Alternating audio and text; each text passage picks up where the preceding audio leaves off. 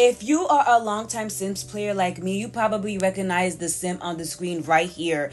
This is one of the plethora of Sims 4 base game Sims or maxis based Sims that EA has given us that we can use to practically make our own Sims, right? And I saw this girl on YouTube. Her name is Eliandra, and she practically did a trend of taking all of the base game maxis Sims and turning them into her own Sims. And I was like, hey, why don't I do that for myself? So for me, I am a Sims 4 royal YouTuber or whatever you want to call it. So I practically took her idea and transformed a bunch of the EA preset Sims into nobles, royals, all of that, right? So if you're interested in that, keep on watching. So for me, the technique I always do in order to make my Sims is that I remove everything EA about them. I remove the hair, I remove the face details, I remove the makeup. Goodness gracious, the makeup that Shadi had on her face was atrocious. And so what I do next is I make sure they have a very beautiful Sims 4 skin overlay. I typically use the one by Northern Siberia. Her face overlays always eats. And typically everybody, when I make them, they have to have a hairline. I don't care. My Sims will have hairlines. No one will tell me anything. They need to have a hairline. And so what I do after that is then I start adding the little face details in order to make them look unique. For this sim right here, I decided to give her a very beautiful nose contour in order to really snatch her face up. And I also decided to give her moles because I promised myself in 2024 that I'll do little stuff like that just so my Sims can have a little bit of, you know, a je ne sais quoi to them, something that is unique, because we as humans, we actually have unique features on our face. So my Sim should have the same situation going on, right? And so I just went through the process of trying to find different eye colors for her because her eyes are blue in the preset thing, but I wanted to make sure that it was as unique as possible, you feel me? And so you're practically seeing me use a plethora of my face details to give her a natural glow and just overall add different details to her face that just accentuate her beauty. I really feel like me adding the little dots underneath her eyes really added something special to her, because I don't see a lot of Sims with that face detail at all. And so I'm literally just going through the plethora of different things that I have in my game. You see, guys, I have so many skin details. I literally just have so many skin details, and I'm just doing what I can in order to make her look unique. So the next thing that I really wanted to tackle was her hair. I was so lost on what I wanted to do for her hair. As you can see, I'm going through a lot of different Afrocentric hair textures, but I was so confused if I wanted to keep her hair texture or if I wanted to try something else. So I'm literally struggling to find a cute hairstyle that comes in orange, because for a lot of CC creators that make good Afrocentric hairs, I was gonna say hair types, but it's literally just hairs. They don't have a good variety of colors, which is extremely upsetting when you have a Sim with a unique hair color, even though orange or red is not a unique hair color. As you can see, originally I was going to go for a cute beaded look, but I was like, if I'm going for a noble / royal situation, you won't really see that in the field. Like, you don't see a lot of nobles with hair beads or something like that. So I was like, okay, I have to scrap that idea and try something else. You see that gigantic hair?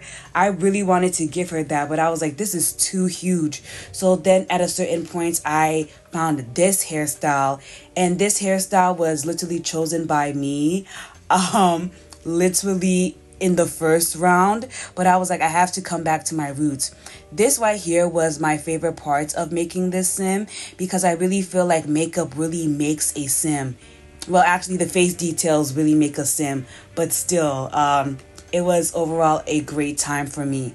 I was really trying to be subtle with her makeup because, you know, nobles and royals, they always go for less extreme makeup unless they're doing some type of like masquerade ball or some type of big event.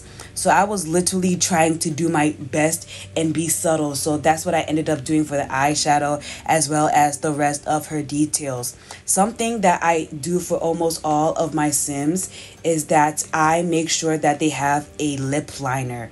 You see that, guys? The lip liner combo is an unmatched combo. When I do my own makeup, I also do the same thing. So I wanted to make sure that this Sim right here exemplified that technique.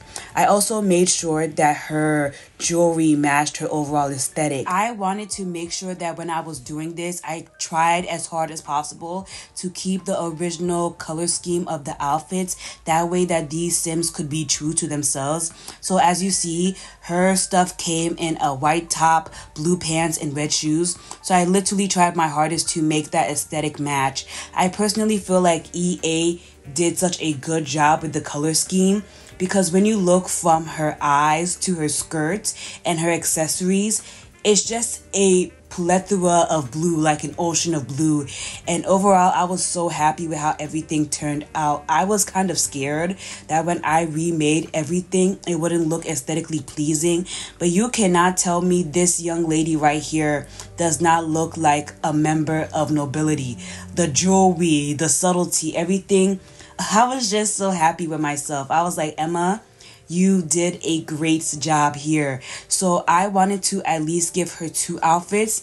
You see, the first outfit looks very much like her OG outfit. But if you know anything about nobles, you know they have at least one formal wear. So I was like, hey, let me give her something that she can wear to a ball. And this is the dress that I ended up deciding on. It's so beautiful. It's so delicate. It reminds me a lot of Daphne Bridgerton from the show Bridgerton. And yeah, guys, look, I'm overall just giving her a couple of things to just fill up the look. For me, when I do my Sims, I always add the face detail tattoos of the shadow and the nose contour thing. I know people hate that. When I posted my Sims 4 TikToks and I showed y'all that I did that, I had so many comments like the shadow is too much, the shadow is too much. But guys, I feel like it adds a lot of depth to my Sims faces and it gives them a bunch of realism. Here I am doing a cute little turny turn so y'all can see what the front and the back look like. But then I was like, man, her hair is looking way too plain. Nobles always have extra money. And so I was like, let me give her a cute little hair accessory. And boom, this is what I finally decided on. Now I'm going to give y'all a little turny turn on the casual outfit. And y'all have to admit, I ate this look bad. I'm practically trying to give her a couple of extra things so that I can upload her on the gallery for you guys. And I decided that her name is going to be Lady Cecile Whitley. So this right here is the original Sim. And now we can finally see how the final product looked like in comparison. If you guys like this video, please hit the thumbs up button. Let me know what you thought of my royal makeover. Well, more like noble makeover. And I'll see you guys in the next one. Bye.